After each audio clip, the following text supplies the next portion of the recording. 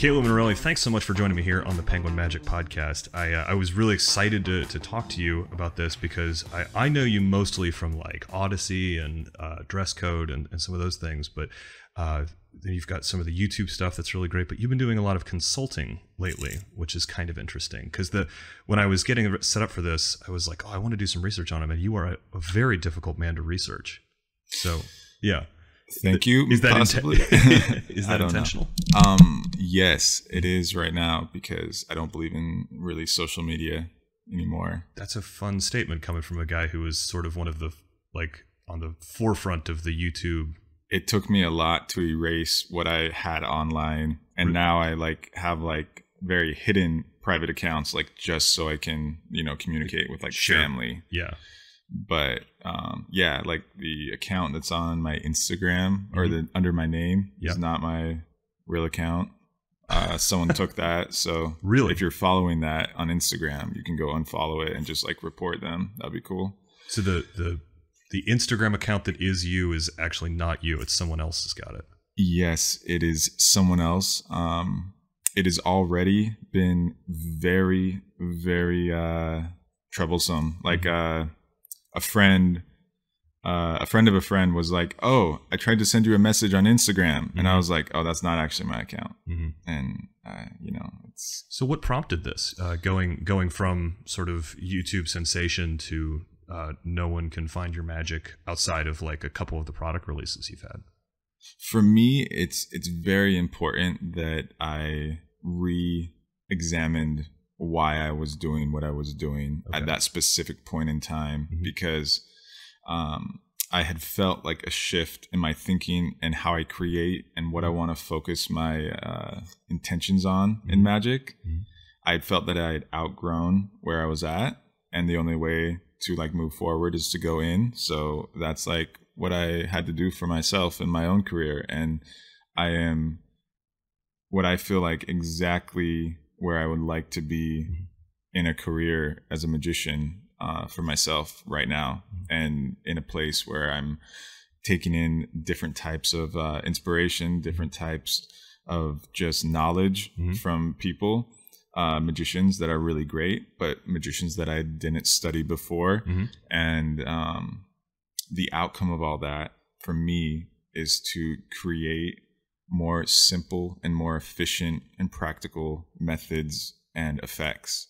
Is that even apply to some of the stuff that you're creating for television programs? Because you have the luxury of being able to not be simple and practical since you're just doing it for camera. Or is that a situation thing? For television, I feel that there's always. I've been in rooms with a lot of really talented and very smart magicians. And knowing what you add to the group is important. So for me, in television, it's more about the idea that is the hook. It's the idea that you would put on a trailer, because it's just the craziest concept of a visual that is putting two things together that you have definitely not seen before, but for some reason it's familiar enough that you can feel like it's like Maya. It's most advanced yet acceptable. It's there's this TED talk that this guy has on that concept, and it's how to construct things that are familiar yet very different. And that's my whole jam in consulting. It's just finding these ideas that are for sure gonna drive views or drive rewatches. You know, that's really fascinating. I'm sitting here listening to you because in my head I'm like, oh, I'm supposed to be interviewing this guy, but at the same time I'm going, oh my god, I need to write this down, because you're almost approaching consulting for a magic for television as an engineering practice or a product design. I focus on everything as how to disrupt, because disruption may be the one pinpointed skill that I know that I can do.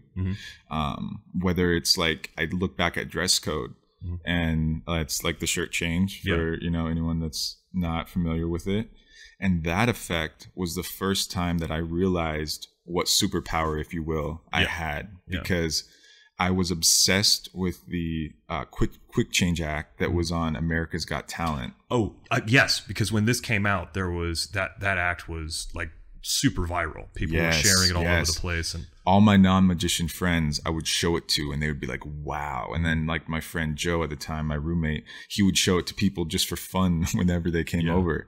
And people's reactions were always the same. So I was like, okay, so we know that there's an absolute, that quick changing, color changing clothes does work.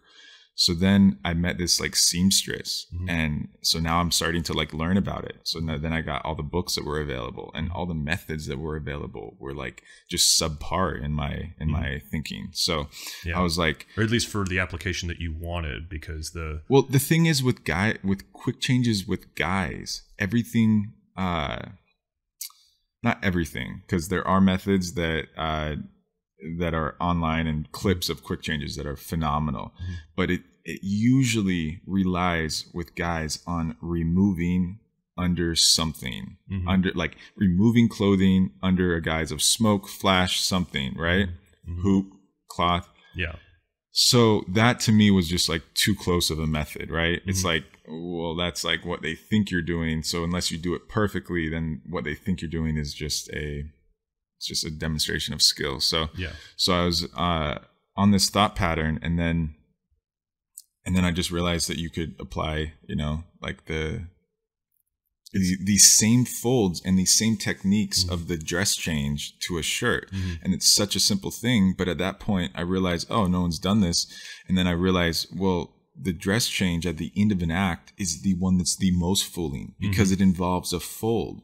And then I was like just working on the design of like how to make the smallest amount to be shown, to be convincing, and it's all kind of an engineering problem to me. It's just like problem solution and identifying the problem that needs to be solved, because that taste is is what makes people, it gives you your oomph, your style. So is consulting what you're doing a lot of these days, or is there more performing, or is it sort of a mix of both, because you're just sort of following your bliss and like whatever comes? Yeah, I don't usually seek out any type of work, but as long as I am able to work on things and try to solve problems and work on magic, work on design projects, whether that's film, like whatever it is, then I'm cool with it, because I don't have any specific hopeful ending that this is going towards, which is you're just interested in working on what's right now and what's right in front of you.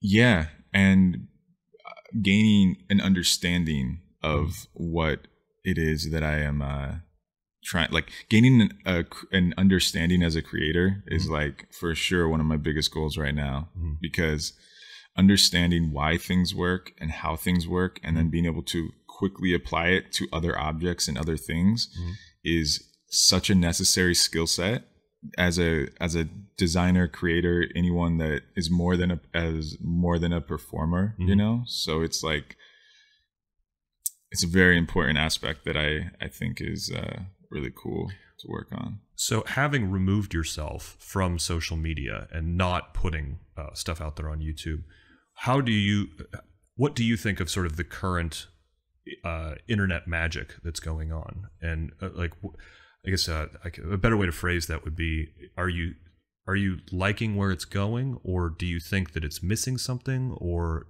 where do you think it's going? Is that... I don't have any control over that. No one does. And my opinion won't change what's going to happen. Okay. So I'm happy, and I am very stoked to see people expressing themselves. You just like that they're doing it, period. I like the act and the expression. I think that's, and like sometimes the specific tricks will very like hit a chord, and I'll be like, wow, what a great thing. But like, I don't watch through Instagram stuff, Instagram magic, because it all has not all, there's no absolute of art, but there's a similar vibe of how things are presented on Instagram. And I always hope to focus on removing myself from any sort of trend that is happening. Yeah. So I don't watch a whole lot of stuff online. No, that's fair enough, because it doesn't sound like it aligns with your goals. Mindlessly scrolling through Instagram magic is not one of the goals of But it's not mindless. No, it's not mindless, because I mindlessly scroll through like art websites or random inspiration websites that have like there's abstract inspiration websites that I'll go through for hours, because that's like a great if you're trying to expand your creativity. If you go to like I'm blanking on the one that I have saved on my computer, but if you go to one of these like abstract inspiration and it's like daily posts of new stuff, and you just give yourself the challenge of saying, I'm going to look at each photo and I'm going to come up with a 2-sentence plot and trick that could be done based on whatever inspiration I'm getting. And that's like a really fun thing to do, because then it's like not even related to magic, and the ideas that will come out of it will be very weird, like very different. And you'll probably read them and be like, well, I didn't even think I would say something like that. So you're doing a lot of consulting now. So you consulted on Dynamo's show. Many years ago, yes. Many years ago, not the current stuff, but you've done quite a bit of stuff with Dynamo. And then you were telling me you were recently overseas. Yeah, I was. And obviously, if there's stuff you can't talk about because it hasn't come out yet, we can't go there. But whatever you can share with us on what you're doing would be very interesting. I was overseas filming and working on the design of a project that's with Joao Miranda.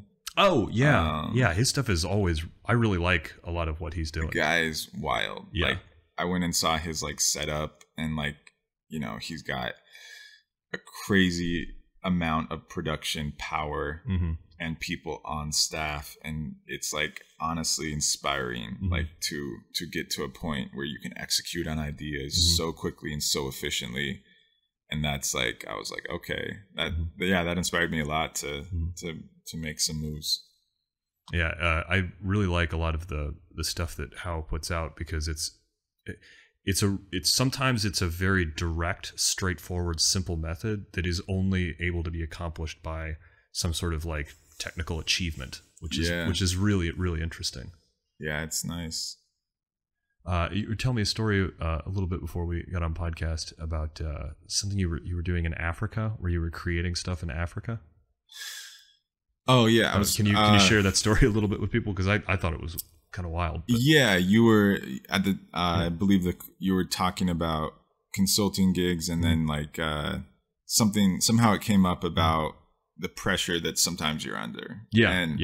We were in like just a minivan. It was me and Rico de la Vega, and we were just riding back from we were in this like these makeshift like villages outside of Cape Town, and we were driving back through the outskirts of these, still like an hour out, and we were like relaxing, like just waiting to like go to sleep, because we're like, dang, that was a long day. And waiting to get back to the hotel. And then the van stopped, everyone got out, there was a miscommunication. We were supposed to be filming a trick like right then. Right then. Yeah. That trick did not exist. It was a huge miscommunication on everyone's part. And Rico and I just like sat there and worked out the handling for a visual trick with like a rock and a bracelet or something. Like there was even specific props that had to be used, but we just like had not got the memo for it. So at those kind of points, there's so many people on staff, so many production people, it's costing everyone money. So it's like, you just have to come through with things like that. And thankfully, we did. And it made it into the final edit? I believe so. Oh, that's... I don't know if it should have, but it did. Well, that is really awesome, man. Thanks so much for dropping by the podcast and sharing some time with us. And I'm really excited to see what you're doing in the future. Sounds like you got some neat stuff that is like... For sure. Like not just like products that people can come up, but you're going to create some cool magic that people can sort of experience and enjoy. Word. Thanks.